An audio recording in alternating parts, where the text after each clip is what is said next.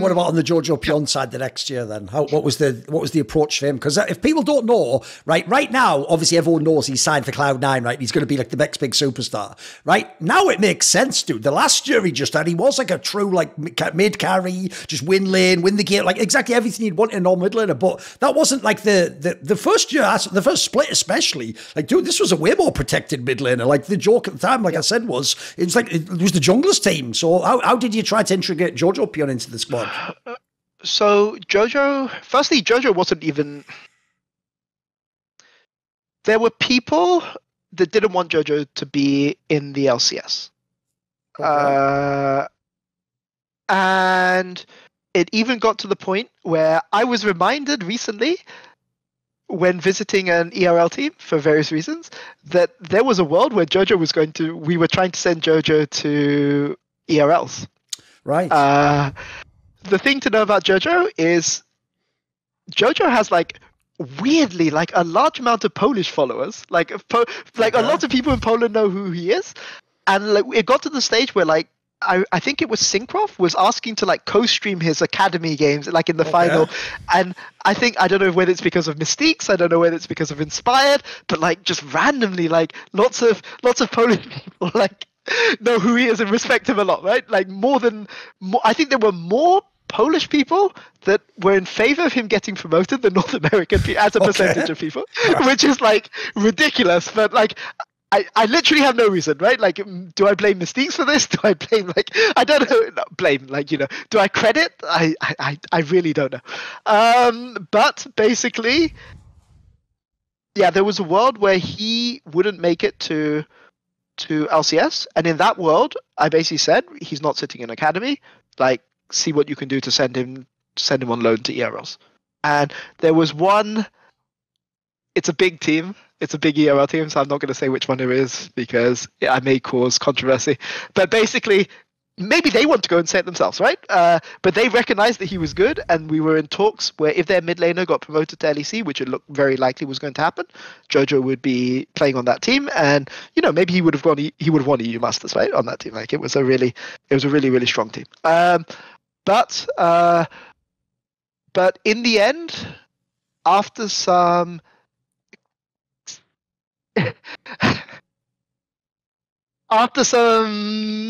discussions and some reminders about previous discussions that have been had 12 months before, and after some discussions, Jojo eventually came into the team, right? And Jojo, what I would say about Jojo is that he was a very good facilitative mid laner. When he was playing with Contracts would play hard carry, and like the biggest things were we would play stuff like Lulu Kindred, or we would play he would play Gragas, or we would play Galio, and Contracts would play the carry jungle. So he had a lot of experience playing with Contracts. Obviously, he had an insane Worlds this year, right? Yeah. And he was obviously far too good. Like Jojo and Contracts were obviously far too good for Academy, even though they came 10th. Like it was really, really obvious that like to anyone with eyes and this is what tells me that the majority of NA viewers have no eyes, because when he got promoted, they were just like, oh, how can this guy be good? He came 10th in Academy, and I think it was InVen did an article saying this is why Jojopyun is going to be a bust. Let's look at some statistical things, which is one of the funniest. It's like, I always have something that is pinned on my. So whenever I have my laptop, I always have something that's pinned to my back screen. Which it's normally a tweet that somebody has said, which is inconsiderate. But this article here was for the entirety of that year pinned to my back screen, like as a motivator to make sure that it worked out. So basically the agreement with Jojo is if we're promoting him, he gets a year. It doesn't matter like how bad he plays, he gets a year, because we're not promoting him because this is the agreement that you've made. So we're going to stick to this. And if you're not willing to give him a year, no matter what, don't even bother keeping him. Let him go somewhere else. Preferably in Europe so he can get better. And the reason why I kept pushing for Europe is because I was like, if we send him to Europe, he's going to smash everyone, and then you guys are going to look like idiots. But I didn't say that, obviously, right? But that was in the back of my mind. Like, if you're not going to do things this way, like, you guys get to look like morons, and I don't give a shit. Okay, so in the end he got promoted, but we knew he knew how to play this facilitative style really, really well.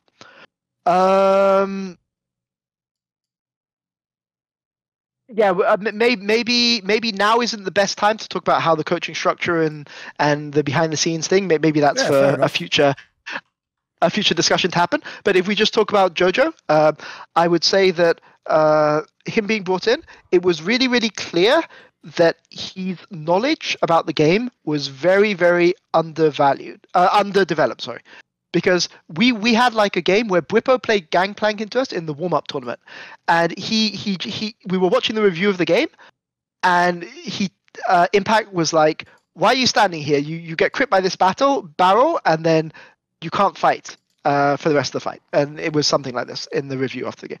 And Jojo turned to him and said, "What? GP barrels can crit?" And yes. I think I might have told this story. He just didn't even know what the champion did, right? Yeah. He just didn't even know what the champion did. I think didn't Empire say something that said because GP had been out of the meta for a while, so he just never played against it or something, right? Yeah, and when we get to MSI that year, that will come up. But basically, right. Like he basically just didn't understand the game, and having Impact on the team was like the best for him, because Impact never hesitates to tell you. Impact never hesitates to tell you when to educate you when you're lacking knowledge in an area. And I would say that my relationship with Impact, I would say that I taught Impact some things, but Impact taught me some things as well. And we would have very frank, aggressively frank debates sometimes. If it's not too secret, can you give us an example of something he taught you or something that you made a point that you thought it's a great point? Him teaching me or me teaching him? Him teaching you. I thought it'd be a funny angle. So just some things about. So obviously my tendency is always that you want to play mid. You want to play mid jungle into top, and there were some things he taught me about specific matchups about how he can prevent how if he's on the defensive side of a particular matchup and he knows that this is happening. Like he can play a lane. Sorry, it's really without going into very, very detail. Basically, things about specific laning matchups and about how a matchup can go one way, but if you have like the correct ward at level 1, you can like all into the death, and then you can like lose 90% of your health, like 70 to 90% of your health. But the dive that should happen doesn't happen, and you get to base, and you're still okay in the match. Oh, so it's quite technical information there. It's not just like something simple, right? Okay. Yeah. Okay. So the kind of things that he was teaching me was these more was really, really technical things. I think the thing that I encouraged Impact most to do was play more aggressively on weak side, because I think one thing that EG did. The reason why EG was such a strong team in North America.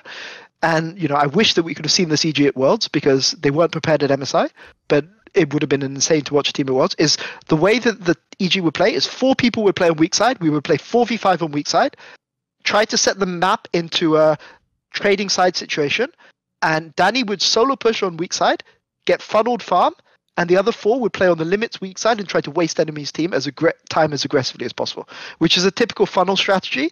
But obviously, if you have a really good team fighting AD carry, this is a way that you can like buy them time to get back into the game. And everyone memed, "Oh, Danny's laning phase isn't very good."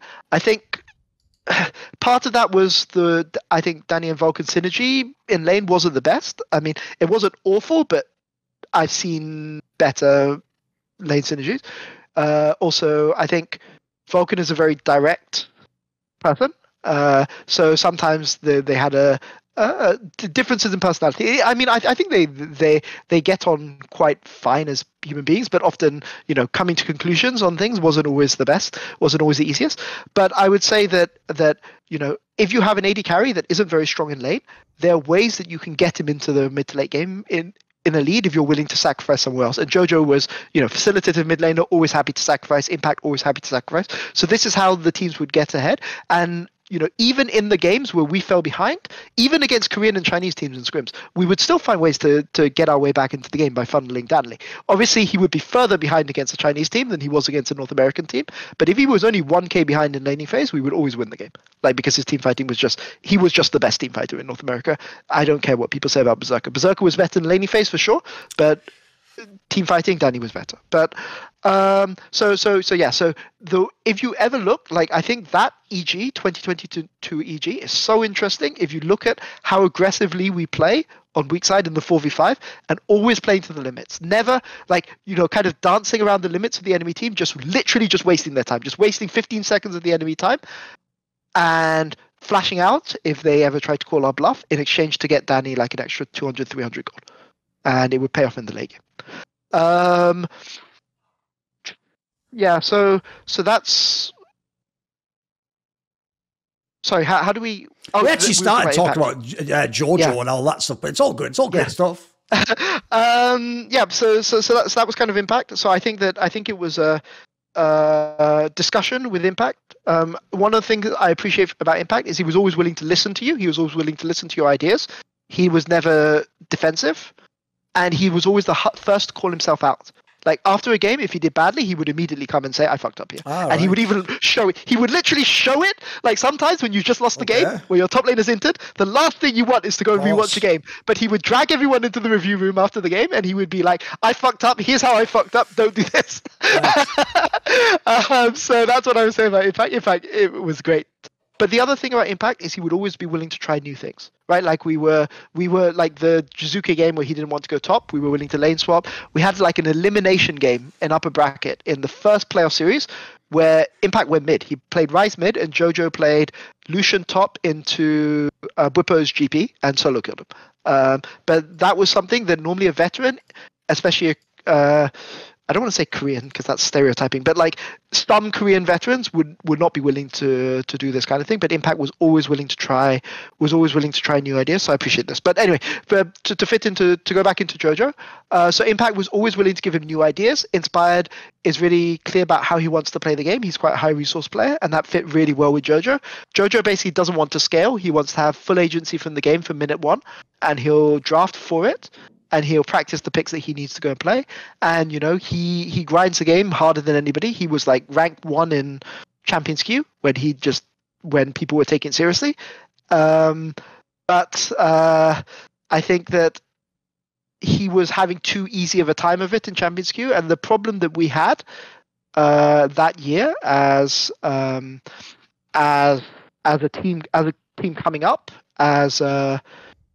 as EG, is that in the first split we were like the guys who were upcoming. We had something to prove. We would grind super hard in scrims. We would try hard for our lives, and we had a lot of room to grow because obviously we had one rookie and one kind of pseudo rookie learning a lot of things, and we got there by the end of the split. But in summer when we were the best team, no team was challenging us. Like, well, that's a bit of a lie. TL would challenge, and CLG would try, but their mechanics weren't quite good enough. But a lot of the other teams, which you would hope, would people forget the team that won Cloud9 was almost irrelevant until the playoffs, right? Yeah, but that's I'll just be as direct as I can. Like Cloud9 and 100 Thieves didn't try hard in scrims. We would get better scrims against Dignitas than we would against Cloud9.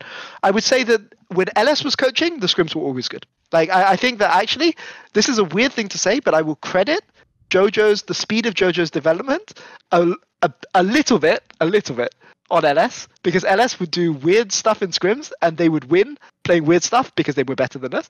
But Jojo's perspective early on was we should just play the game in the Korean style. And then when we would lose to Cloud9 playing all this weird shit, he would be like, there's other ways that I can do this. So let's try to learn some of these other ways. And he lost, I think on stage, it was either to Zillion or to Ivan mid or something.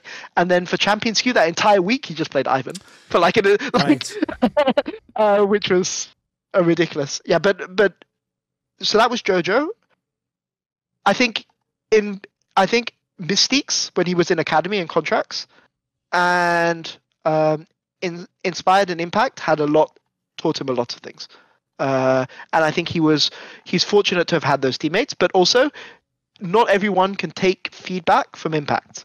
Like it's pretty brutal. Like the way he will give feedback to you is he can like break you really easily. Like if your mentor isn't tough, and Jojo had the mental to kind of handle that. So that's his credit as well. And then, of course, he went to MSI, and the first game, Caps played fucking Anivia into him, and he literally has never seen an Anivia. He literally didn't even know what Anivia did. Classic. Like, he didn't even know what the wall did. And then, this is the thing which annoyed me the most, because G2 were better than us at MSI, for sure.